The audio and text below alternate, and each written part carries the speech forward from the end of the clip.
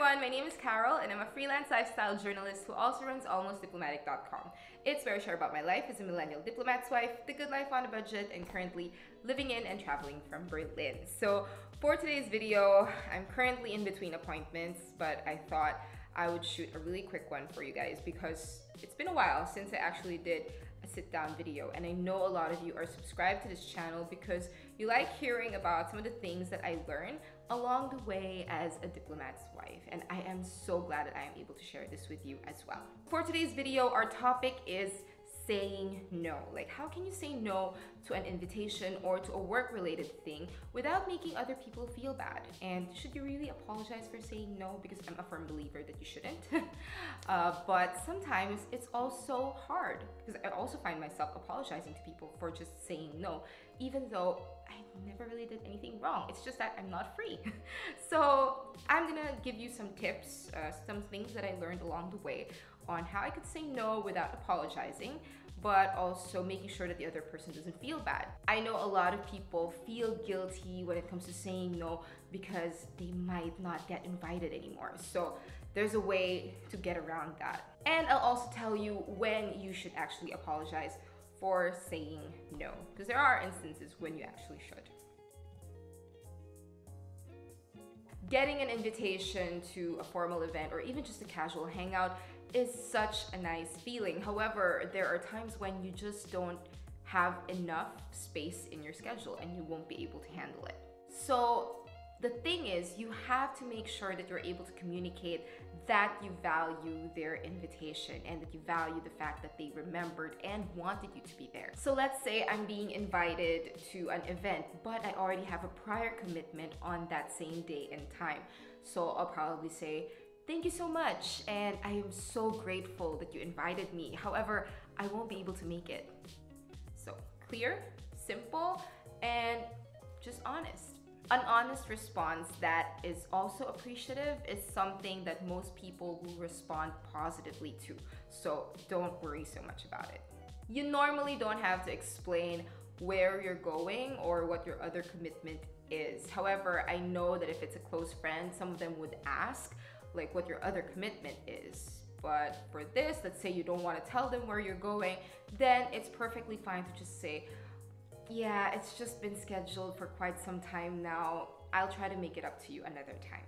Or if you're too tired, let's say your friends are asking you to go out for drinks tonight, but you just planned on watching Netflix and staying at home, recharging yourself, that is also perfectly fine. You can just say, "Thank you, I'm so grateful that you invited me. However, I was planning on laying low tonight."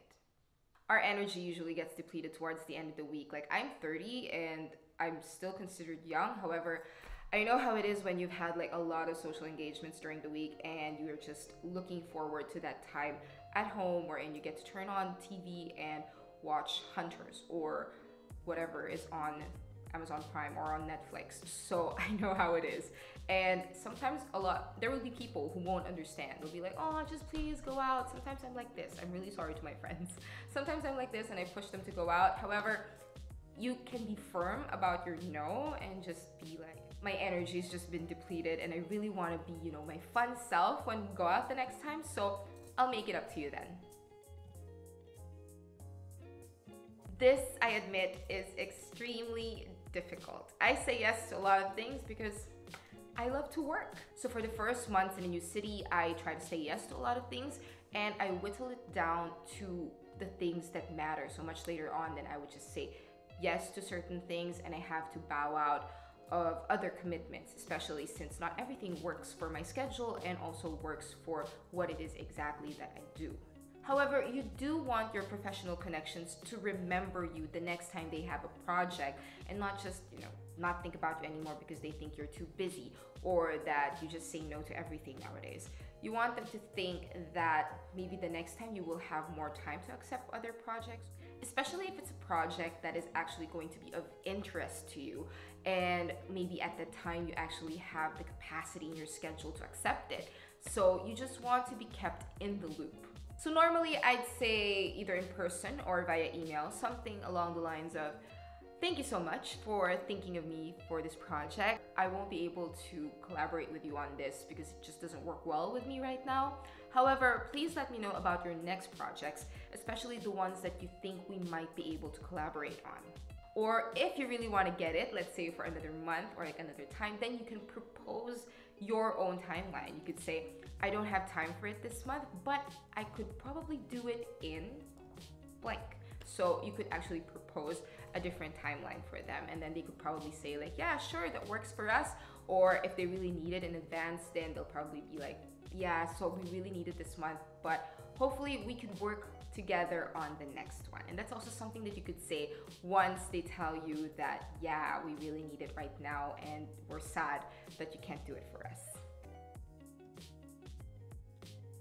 Next is saying no to a date. Just say no and stick to that decision. So say something nice, but also firm. So something along the lines of, thank you so much, I am very flattered and you are very kind to ask me out for a date. However, I only see you as a friend. Don't string guys along for the attention or just because you feel bad, because this gives us ladies a bad name. This makes the no given by other women who are actually serious about their no, makes it seem like they're just playing hard to get. And another thing that you could say, let's say you're single, but you just don't see the person as someone who you will date. You could say, thank you so much, that is very kind, or I am very flattered. However, I just don't see things working out between us.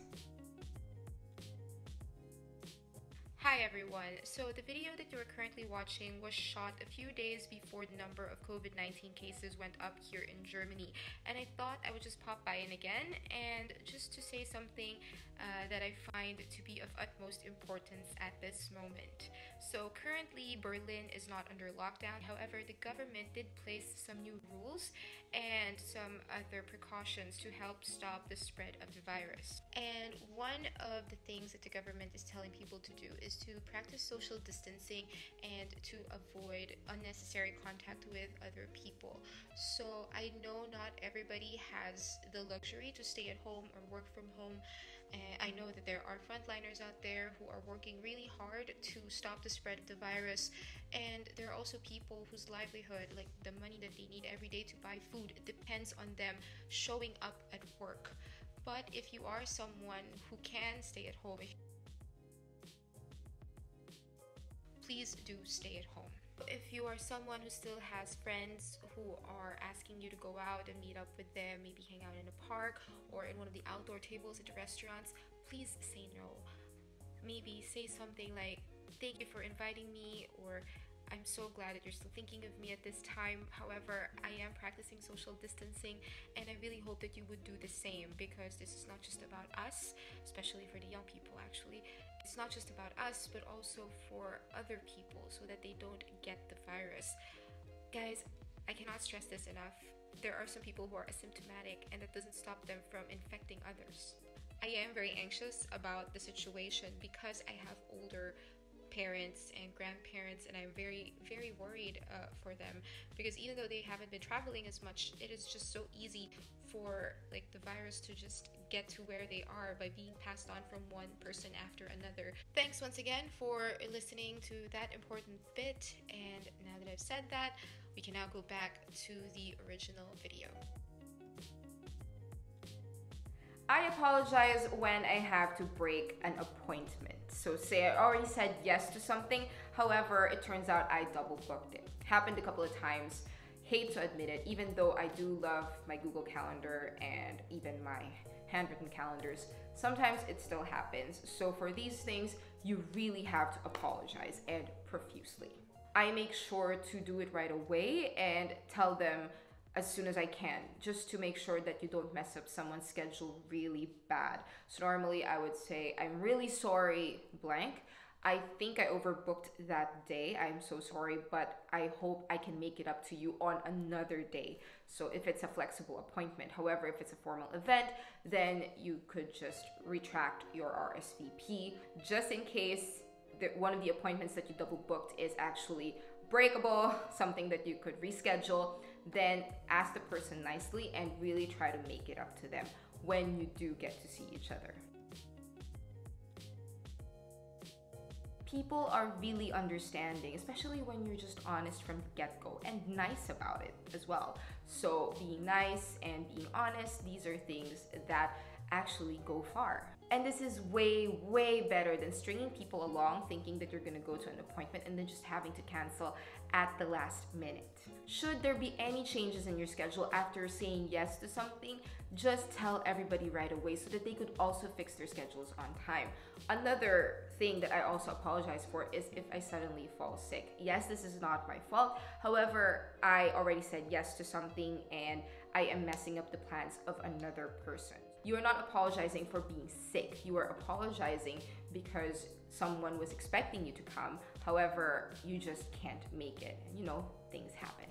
So I hope that was fun for you as much as it was for me, even though this was really quick and rather off the cuff. I wanted to shoot something real quick in between 2 appointments. So yeah, oh, shoot, I'm gonna be late. So thank you so much for being here. And for the next sit down video, I'm gonna have something on dress codes. I want to help decode them for you, especially if you're like a junior diplomat or diplomatic spouse. Maybe you want to learn what are some of the things that are appropriate to wear in certain occasions. So that's gonna be for our next sit down video. So with that said, thank you so much for watching and I hope to see you in the next video. Stay healthy, everyone. This nasty virus is still going around. I really don't want to get into it too much. But please stay healthy, hydrate yourself, drink your vitamins, and do everything that the World Health Organization is like telling everyone to do to keep fit. And yeah, I'll be keeping my fingers crossed and praying for everyone's health as well. So yeah, with that said, thank you so much for being here and I really hope to see you in the next video. Okay, bye.